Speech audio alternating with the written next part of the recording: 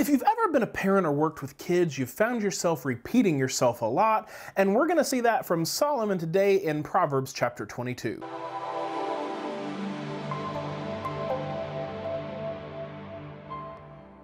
Hey guys, and welcome back to God's Word Made Simple by Simple Servant Ministries.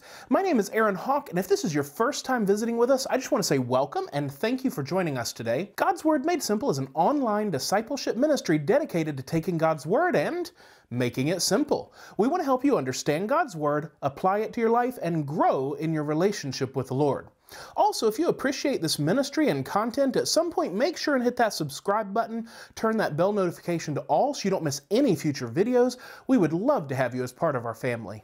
Okay guys, welcome back. So we are in Proverbs chapter 22 and we are starting in verse 22. If you didn't catch last week's video, make sure you catch that, Proverbs 22:17. So make sure you catch that one because that kind of sets up the approach that I'm taking to this passage today.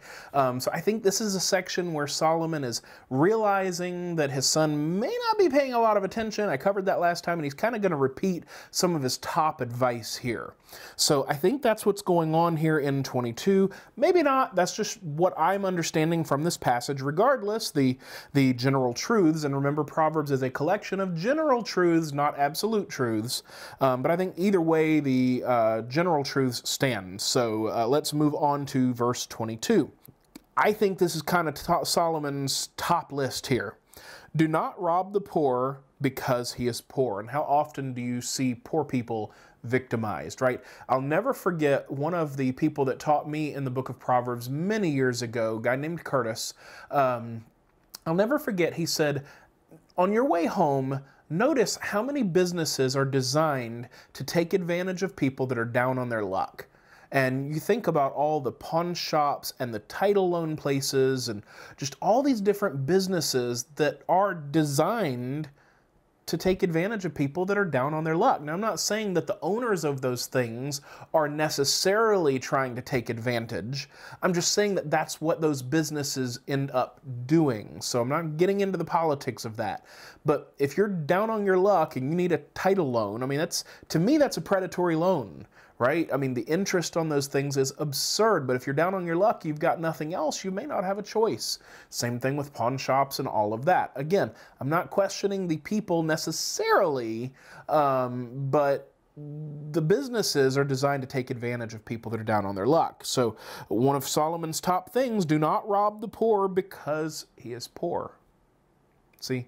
The attitude from people that have stuff is that the people that don't have stuff can't do anything about it, so they take advantage of them. And sadly, that's pretty much universally true. It's a general truth, but I would say that one in my experience has been pretty true.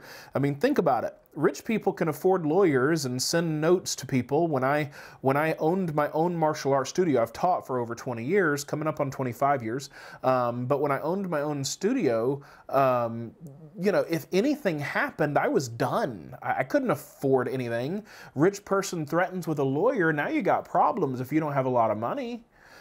So do not rob the poor because he is poor, or crush the afflicted at the gate. And remember, the gate is the cultural center. It's kind of the marketplace. The modern version would be like your Facebook, Instagram, etc. It's where everybody met and congregated. Now it's more digital than physical, but it would have been the gates of the city at that point. So it's also talking about crushing and afflicting and humiliating.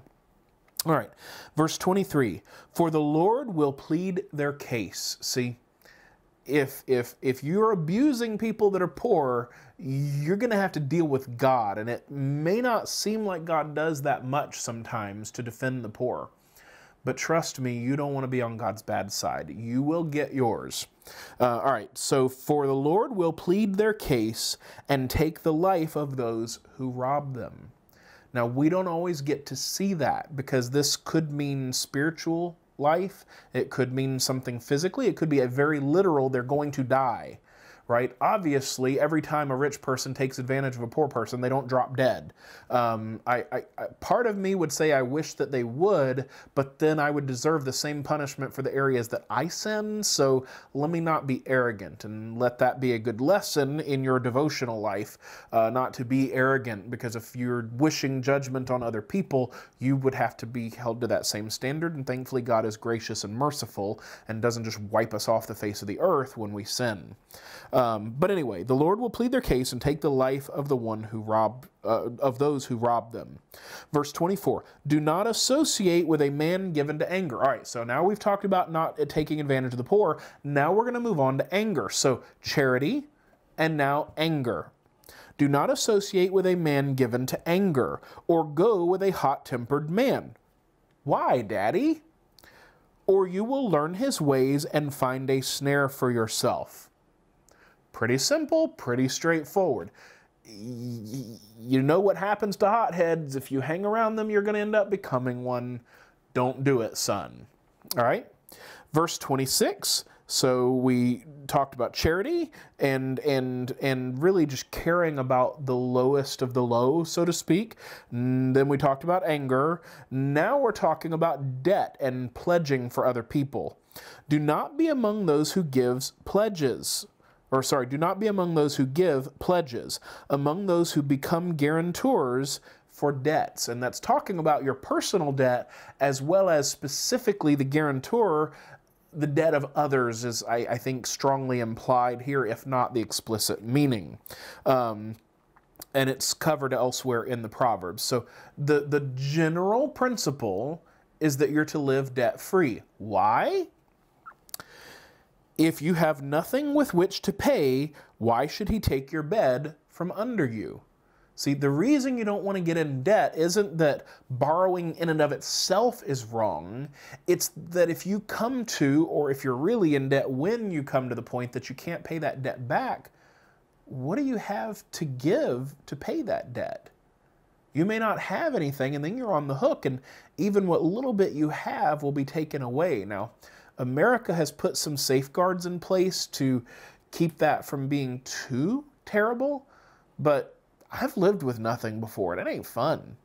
And when you're in debt and you have nothing and you owe something and you have nothing, life is not good, even in America. Political stuff aside, I'm not going there in this video. That's not the purpose of this ministry. But in this time, they had debtor's prison, in fact. So if you didn't have anything to repay, you would actually be a slave, an indentured servant, for a while to pay off that debt. So verse 27, why? Because if you have nothing with which to pay, why should he take your bed from under you? And now we're going to move on to just general integrity. Verse 28, do not move the ancient boundary which your fathers have set. See, land ownership was key then, and it's key now. Do not move the ancient boundary which your fathers have set. See, integrity, doing the right thing no matter what, even if no one's looking. That's what I teach my karate students, right? Well, moving the boundary, see, they didn't really have surveyors the way that we do now back then, but even in the modern day, surveyors use landmarks typically. Now, in the super modern day, they're starting to use GPS, but GPS is only so accurate, right? So the idea here is it would be easy, especially back then, it would be very easy to move a stone or some other landmark. Now, if it's a big tree, that may not be easy to move, but if it's a stone or some other landmark that's the dividing line between property, it would be very easy to move that in the middle of the night one night and slowly gain yourself more land. That's not operating with integrity. So in verse 28, I don't think he's just talking, because I believe that this is Solomon summarizing kind of his top hit list for his son. I don't think he's just talking about integrity with boundaries here, with land ownership. I think he's using this as an example of having integrity in all your dealings, and especially business dealings. It's my opinion. I want to be honest with you about that. But that's my take on this section. And then verse 9, the reward for work. So this is the next category that I think Solomon is using to remind his son. So the reward for work. Do you see a man skilled in his work? So this would be the example of somebody that is a true craftsman. Like, I always think about woodworking. I don't know why that's always my first thing, but I think about woodworking. Somebody that is really, really gifted in woodworking. Now, just like everything, you have to be discovered before you can reap the benefits. But let me finish reading this and then I'll come back. Do you see a man skilled in his work? He will stand before kings.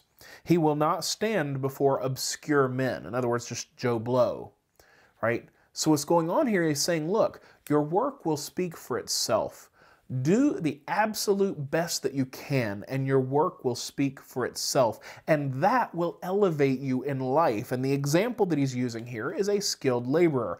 The example that my mind comes up with is a really talented woodworker. When you see somebody that just really knows how to make beautiful wood, like I think about like somebody that restores old Victorian homes and they have all the ornate woodwork and just the amazing skill that it takes to recreate that, and the skill that it took for the people to create that to begin with is just mind-blowing, right? Their work speaks for itself. See, I've lived in poor areas and I've lived in rich areas of the country, and I lived in an area that's pretty affluent when I had my karate studio. It's a very affluent area, or affluent if you want to put it in the way that it's said here. But in that area, if somebody was really good at something, it made the circles, right? The ladies typically in that area were the ones that were in charge of decorating the home and that kind of stuff. So, and I think that's generically the case in general. But anyway, but somebody that was a real craftsman and could really do good work, like let's just even dial it down. Let's say somebody that's just a really good deck builder, right? They end up being elevated because richer and richer people want them to do the work because they know they're going to do a quality job. So eventually they end up working for the elite instead of Joe Blow. So maybe at one point they would have gone to a single-story, 1,500 square foot home, and that's kind of a small average home in America today. I think the actual average American home is 2,400 square feet. I don't know where they get those numbers, but that's supposedly the average home in America now. Or I think new home, average new home. But anyway, right? So let's just go with average, right? Let's say he started building decks for somebody that lives in a 2,400 square foot home. Well, somebody that does super quality work, eventually they're going to end up working in multi-million-dollar homes, and they're not going to have time to work for the peons down in average and below average income. That's what he's getting at here. He will stand before kings. He will not stand before obscure men. So he's telling his son, do your best. Use the example of a skilled laborer to help this make sense. But you do the absolute best, highest quality work that you can, and your work will speak for itself, and that will elevate you in life. So I think, again, that this section is Solomon. He's getting a little frustrated, kind of wanting to summarize for his son. Maybe he's not paying as much attention. I don't know. But I think this is kind of Solomon's little hit list here, and that's how I'm interpreting this particular section of Proverbs.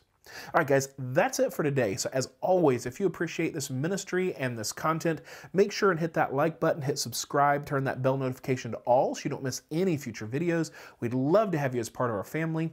Also, if you want to support this ministry, the two best ways to do that, number one is sharing this video. Help us gain new subscribers. Send it to somebody that you know that loves this type of content, or maybe that would just be curious to know. Maybe they're not even a Christian, but they're curious. Send some of these videos to them, and that way they can understand what a Christian thinks or what a Christian should understand from Scripture. But we really want to make sure that we're growing the kingdom, and that's just a way that we can measure the influence of the ministry. So please help us in that way. And then, of course, if you want to help financially, there are needs. So there is a link down in the description. The greatest need, honestly, is just for a number of people to do a small donation. If you want to give something larger, great. But even just a handful of people doing a small amount adds up and really helps us do more ministry. All right, guys, that's it for today. Thank you very much, and God bless.